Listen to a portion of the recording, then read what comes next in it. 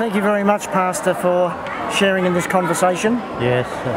My first question to you is, can you give me a little bit of a brief history about the Church of God Seventh Day at the Philippines? Okay. As far as I know, the Church of God Seventh Day started in the Philippines. We were back 1938. Okay. With an American fellow who came here in the name of Charles. I forgot his name. Okay. Yeah. His first name is Charles. Yeah. Then the first brethren who operates this church is in Lanao del Norte, in my own province, in Lanao del Norte. Then almost all the pastors who become converted in this church came from the Seventh-day Adventists. Okay. Okay, then they heard the message from America. Then they accepted the message of salvation brought out by the Church of God people there in America.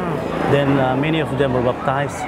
So the Church of God Seventh Day here in the Philippines started in Simpak, Barangay Simpak, Lanao del Norte, in my own hometown. Okay. Oh wow. Then those people I mentioned that was baptized there in Simpak, they scattered far away. Yes. Some goes to Bukidnon, some goes here in Cagayan de Oro City, some in Luzon, something like that. So the leaders were scattered with themselves, but fortunately the connection is still there.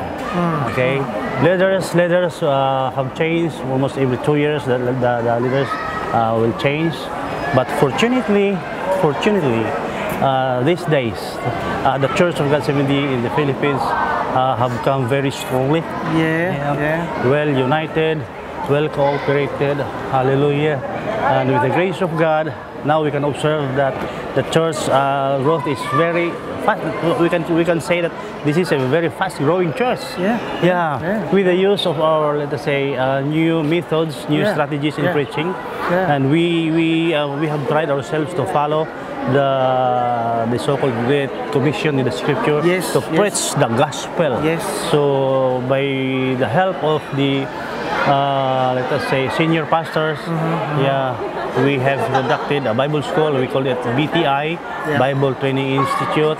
Then fortunately, I am one of the teachers because I also graduated my Bible studies in Luzon. With the help of the foreign mission in person of Pastor, Brother Coulter. Elder Coulter. Yes, of course. He went into our place. And we met each other there. Then he promised to my father that, "Are you interested to go to Bible school?" Then I said to him, "Yes, Elder, I want. I like." Then he told me that, you try to look for a Bible school here in the Philippines, then we will try to support you. That's why, Pastor John, I consider myself as one of the fortunate pastors here because I really graduated my Bible school 4 years. 4 years, Okay, so that's why my co-pastors now also trusted me, especially in our doctrines. Okay, they trusted me that I can, let us say, I can teach other pastors, especially the young pastors. Have most of the pastors here in the Philippines gone through experienced Bible school? No, there are some. During my time, for example, the chairman, Pastor John, Pastor Billy, Pastor Alan Canonigo, Pastor Edison Biaco, I think 12 of them, they are all my students. Together with Pastor Mike. Pastor Mike is my co-teacher during that time in year back 1998, 1998 like that. Okay, so how many church congregations do you have in the Philippines now? 80 plus. 80 plus, 80 plus. 84. And what would your membership here be in the Philippines? Pastor John told me based on the attendance of the Lord's Supper. He told me that almost 8,000. 8,000. Throughout Philippine archipelago, Visayas region, the Mindanao region, and the Luzon Yeah. So we are now, let us say, growing faster with the use of the new strategies in presenting the gospel. So well, you've certainly grown, and now this is your 62nd General Conference here. Pardon? This is the 62nd General Conference. And this is also my age. On June 3, I am also 62nd. Oh, wow. So it's fortunate. How many baptized members then make up the 8,000 plus people? How many baptized? Baptized members, I cannot, let us say, estimate. Maybe those 8,000 are all baptized. Okay, they're all baptized. That's very encouraging. Well, God's been doing a really good work. What would you say, if you look back in the last so many years, are the strengths that God has developed, the characteristic strengths of the church in the Philippines? I can say something. I can say many things about that. There is a big difference, between the leadership before and the leadership today. The leadership before, they are more on, let us say, policies. Then the system of teachings more on just what can we find in the Bible. Then just let us say expose the verse, something like that. Unlike today, that we also receiving books from, for example, the Bible Advocate. Or books, especially that book, the one that I translated.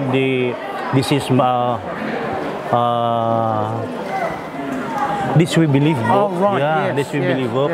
I've translated already. In our own dialect, Cebuano dialect. How much work did it take you to translate This We Believe? Well, they gave me what do you mean? How much time did it take? Time. Well, I think 1 month is too long. I can easily translate. Sometimes I can't easily, let us say, understand in something like this because of the system you use. You pronounce the word, something like. But when I will read, I can easily, let us say, So that's it. They gave me time 1 month to translate, and it was already finished. That's already finished. So hopefully next conference, it is already bound in a book form. Now we were talking earlier a moment ago about strengths. You were comparing the past with the future, the current. What is the current strengths now? The current strength now depends on what you have, let us say, feed us. So we look at very, let us say, very timely, very, let us say, very what we call it. It will serve the need of the people today. Before pastors are only depending on what they have, let us say, what they have learned in the scripture directly, personal opinion, something like that. Not like today that many heads gladly to say that your lessons there that you have given unto us here very, very suit on our thinking. So that's why we are happy. Wow, we can say, wow, this is really what we need. For example, the presentation of this one, the 10-point vision. So how long have you had the 10-point vision? Year back 2000. 2000. So we have studied that. We have, let us say. And how has the congregation received the 10-point vision? Before, many reacted. They don't want to be changed. Changes. You should have to break something in order for them to be changed. But later on, especially these systems of worship, this jolly style, they could not receive that before. But now you can see people. Almost all of them, they are now participating the systems of worship, fully accepted. If you have, which of the 10 points, the Christ-centered, Spirit-formed, Sabbath-celebrating, Bible-based, compassionate and in service, engaging in witness, committed to discipleship, there's 10 of them, which is the easiest one that you'd find which would be easiest to preach on? If someone said, choose one, which is the subject that you have in your heart? About the gospel, the Christ-centered. Okay, yeah. Being Christ-centered, yeah. Because most of the pastors, they said, no, we don't have to accept that Christ-centered only, because we are also church-centered, something like that. But we explain unto them, this is the way, this is the reason why we conclude or we accepted ourselves as Christ-centered church. Well, of course, we are also church-centered, but that is not what we want. We want it for, because it should be Christ that will be the center in our lives. That's right. Then once we accepted Christ, it will be placed, it will be put there in the church. Something like Exactly. Okay. Which of those 10-point vision statements you find you'd rather less preach, you find more difficult to think through or work through, or you'd find less your gifting to talk about? Well, I think with regards to the 10, there's no less. They are all important. They are. Look, I agree. But some of them are harder to preach on. You know, some people have a gift for evangelism, so they would preach on evangelism straight away. And others might think, well, it's a bit harder for me to work through. What's your concerns for the church in the Philippines as involved in pastoral care, you know, where you see there's more work to be done? Well, my most concern is all about training. We really need to have the Bible school. Because I want to train the pastors in a way, in a system, in a, let us say, new scheme of preaching. Because it really helps on fast evangelism. The system. Okay, so we can only implement that to the pastors if we have school. That's why I have mentioned here during my lecture that, you know, I also graduated the subject argumentation and debate. I included it in our select curriculum. Not for the purpose of, let us say, debating. But I want every pastor to have knowledge about argumentation and debate for the purpose in properly, let us say, implementing the system on how to preach the gospel or the good news. That's my, let us say, purpose. And what's your gladly? Go on. I'm so glad that most of the leaders also, my co-pastors, they accepted the plans. That's good. So once we will be having a Bible school, probably in this place in Nepal, because this is the center in Nepal. So probably I will include that subject, argumentation and debate subject, because it is very important how to answer questions like what we are doing now. Okay, how to, let us say, the most important thing, how to present our doctrines. Because if you do not have, let us say, exact knowledge about doing those things, it will go like that, hard to understand. But we know that people of today, especially here in the Philippines, they are so curious of how, let us say, how authentic of the things that you are going to teach unto them. And they need proof. They need, let us say, some, let us say, proof from the scripture that our teachings is really true. Okay, and it's good we are Bible-based church. And therefore it's only Bible and Bible alone that we can prove unto them that these things are true. Okay, that's good. If we just go back in history, were you always part of the Church of God Seventh Day, or did you come to Christ from a different journey? Pardon? Were you always a part of the Church of God Seventh Day, or did you come to Christ through a different denomination and church?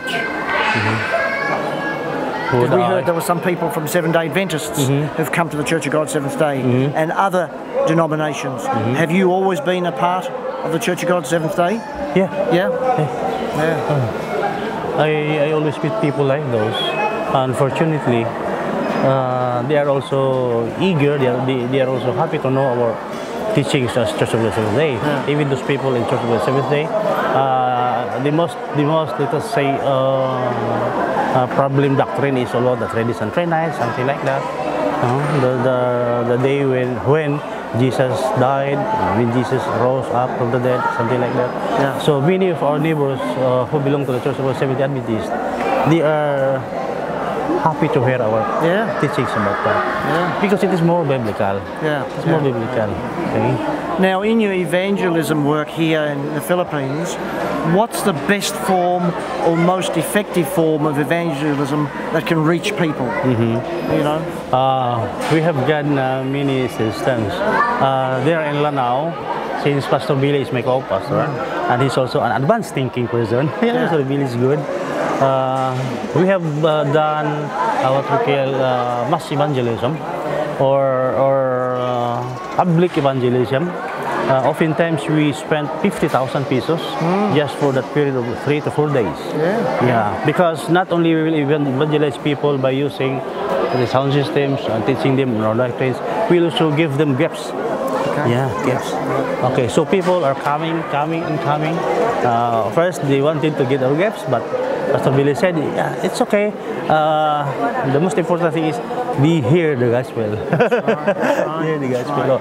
Then we are trying to compare it to another system.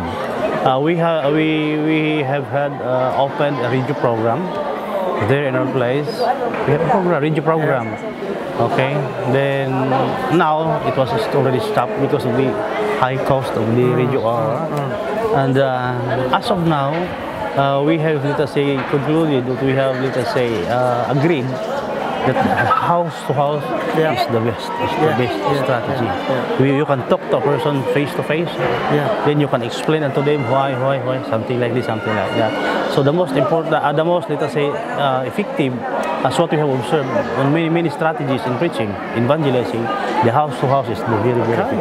House to house. So we have so many schedules. Next week we have schedules. The chairman, he has schedules in other provinces. Then he was called by the brethren there that there are people there waiting to be baptized because the pastors there are also working. It's good. Through personal evangelism, I should say. Now we have several baptisms happening today. How did those people come to the point of baptism? Was it through evangelism or existing young people? Through evangelism. Through evangelism. Through evangelism. Because we give that, we give time for that. Let us say work for that ministry as the important ministry of the church, evangelism. Wow. So as a product, I think they are baptizing there now. Are they? We'll wander down in a moment.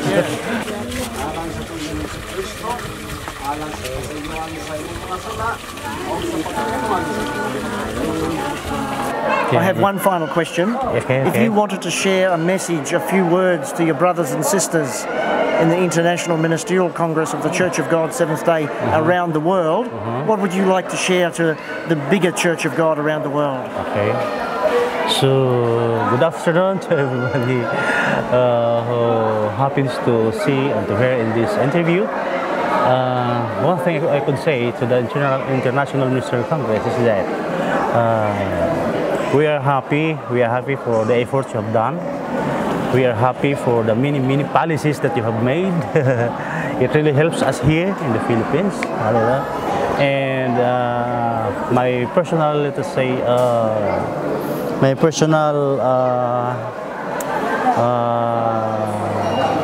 what we call this, my personal explanation about the things happen is that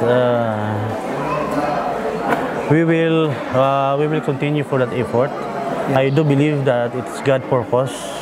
I do believe that God is happy with that efforts on the people who belongs to the International Ministerial Congress, particularly you, Pastor John. Thank you for your life, that you have also extended your time for the people throughout the world, and could that be paid by money or something? It is only God that can give you, let us say, comforts for that efforts. Okay.